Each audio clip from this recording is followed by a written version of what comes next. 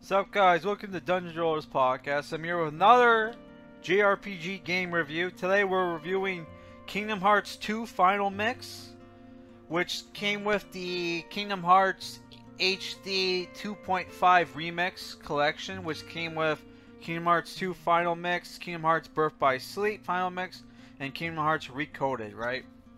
So I played Final Mix, which originally came out in 2007. I had no idea this game existed back then, right? Which added like cutscenes that connected the previous some of the games that came after Kingdom Hearts 2 that was like, you know, that took place before, like Birth by Sleep, I think. I could be wrong.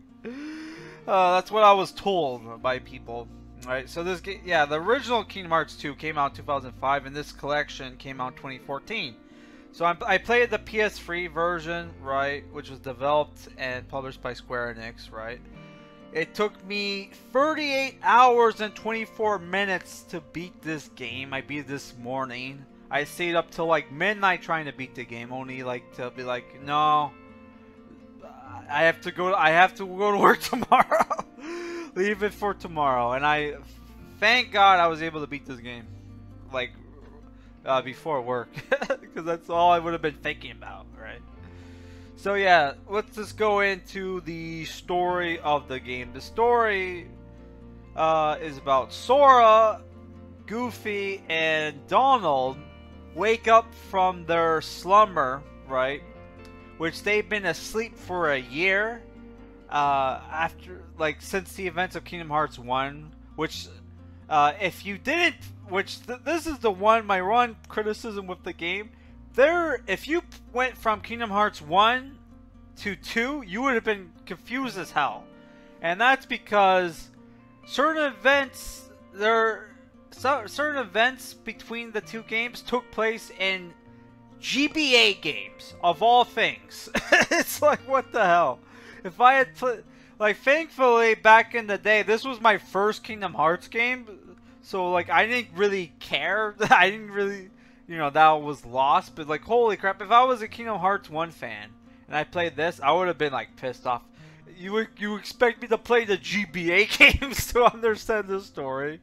Yeah. So basically, what happens is Sora, Donald, Goofy have been gone for a year, right? And they've been told by King Mickey, right, that, you know, it's not... Yes, they saved the world by defeating Ansem, or was he Ansem, but they have to go out and face the new threat, which is Organization 13, who are beings that don't exactly exist. Because, oh, they exist between light and darkness, right? So our main characters have to go out and reconnect the worlds again and figure out what the heck is Organization 13 up to and find Riku and Kairi, right? Which the game starts off like with a prologue where the first 2 or 3 hours, you play as Roxas, who is the nobody of Sora, right? I almost said Riku. Who the heck is Riku's nobody? I don't know. I think it's Axel. They never say. Right?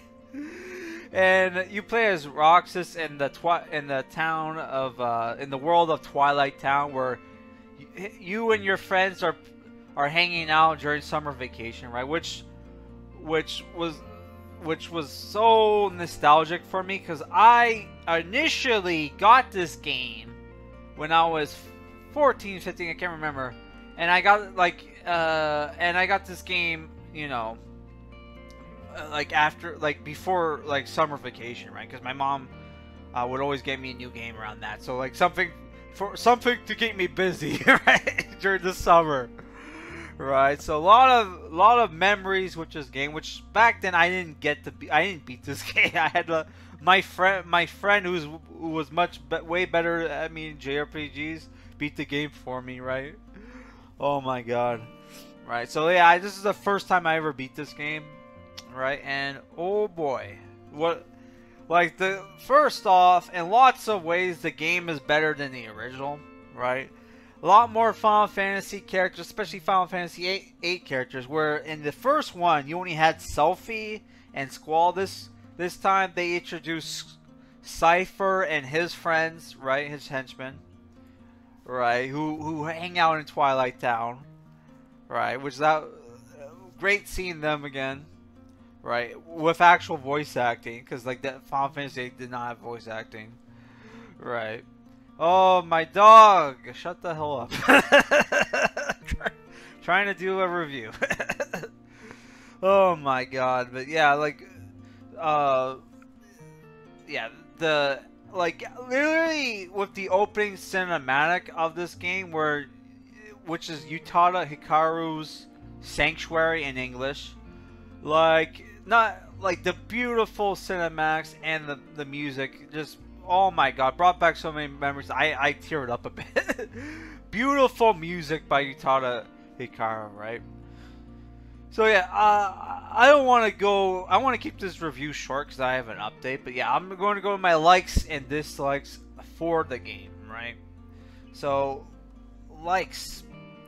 The combat is fantastic, even though I kind of have a love and hate thing with Kingdom Hearts combat now, because the Kingdom Hearts, which was originally a spin-off crossover, whatever you want to call it, of Square Enix and Disney, became so popular. Now the mainline Final Fantasy games are copying the combat, right, of Kingdom Hearts 2, of Kingdom Hearts games, which is why people blame Tetsuya Nomura for Final Fantasy 16. That's how you know. If people were like, why are people blaming Nomura? He didn't even work on 16. That's why. That just shows you're a filthy casual. So yeah, it's just that. But the combat is great. The music is fantastic. The cinematics, the voice acting. You have famous like actors return to reprise their roles from the Disney films, right? Like James Woods, Christopher fucking Lee's in the game as a character, right? And Angela Lansbury, which apparently was in Beauty and the Beast as the mom or maid, I can't remember, as the teacup, which is like as the teapot, which is like, oh my god, I didn't know that was her. Which, if people don't know, she was from Murder, She Wrote, right? You got a variety of gameplay where while you go to different worlds, before you can go to the world, you have a bullet hell segment where you play as the gummy ship, right? There's also mini games in the game as well, like when you go to Winnie the Pooh's storybook, right? In Hollow Bastion, and or when you go to the Tron world, which is also in Hollow Bastion, where you have the light bikes, right, which was cool. Yeah, you also have really cool weapons in the game, right? You can equip new weapons for Sora, which has one problem I have with the game is all the really cool keyblades you get at the end of the game, when you would go like hours. Sometimes you have to go to the same world twice to get a new keyblade. You just get like four new keyblades at the end game that are all cooler than the last, man, with higher stats. Like when I finally get fucking Squall's keyblade, Gunblade Keyblade, and what happens?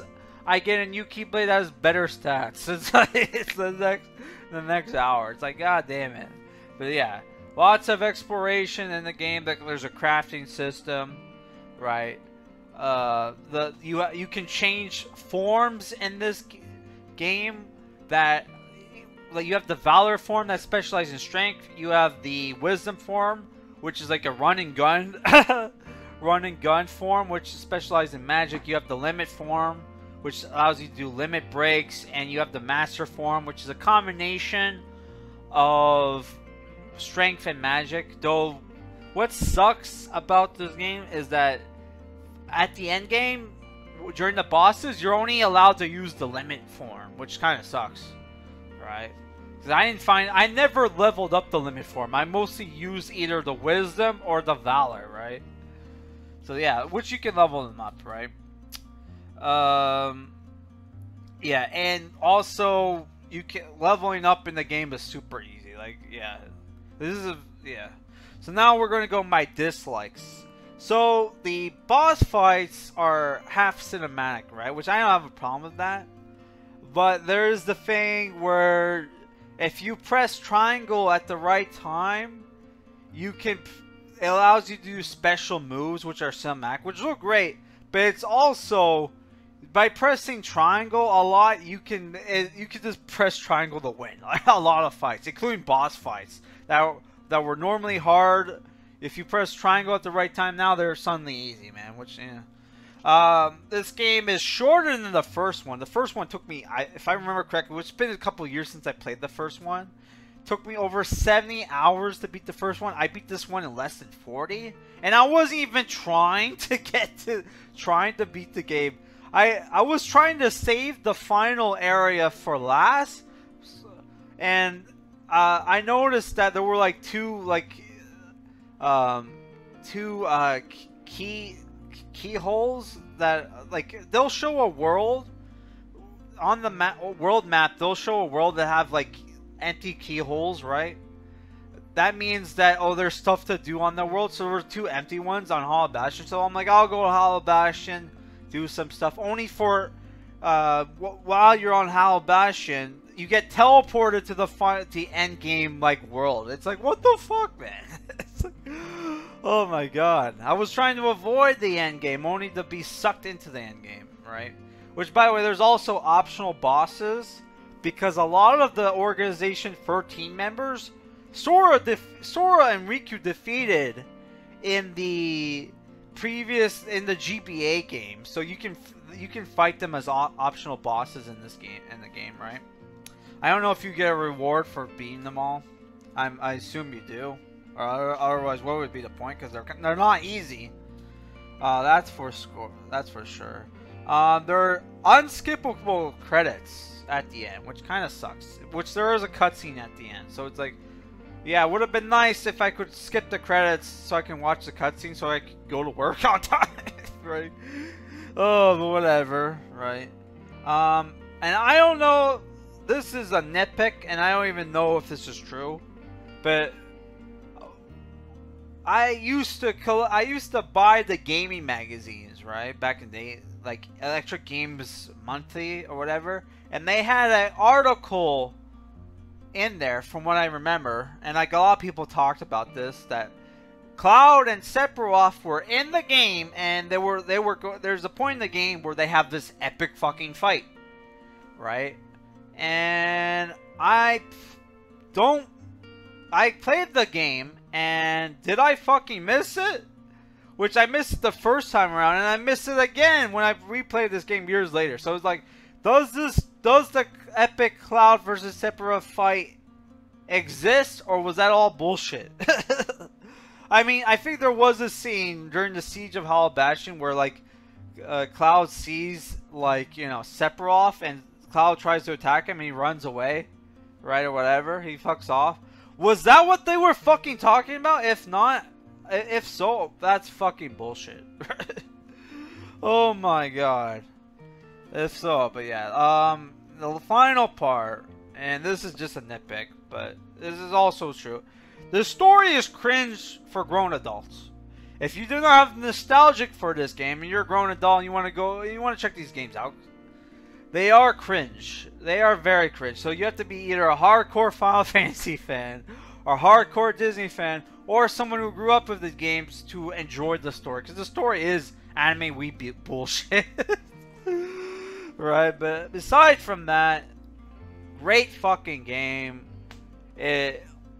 Aside from, like, certain nitpicks, which, by the way, there were scenes in the game where, during the cutscenes, where for brief seconds they were not in HD on my PS3 copy. So I don't know what the fuck, if that's a problem with the other ports of this game, right? But yeah, that was a small problem. But otherwise, I fucking love this game.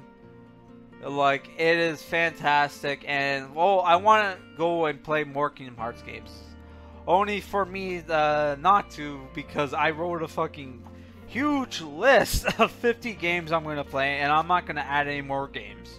So until I beat all these games on this list, I'm not going to play or beat any more games unless I add, you know, new games. So yeah, 8 out of 10, great game. If you haven't played it, right?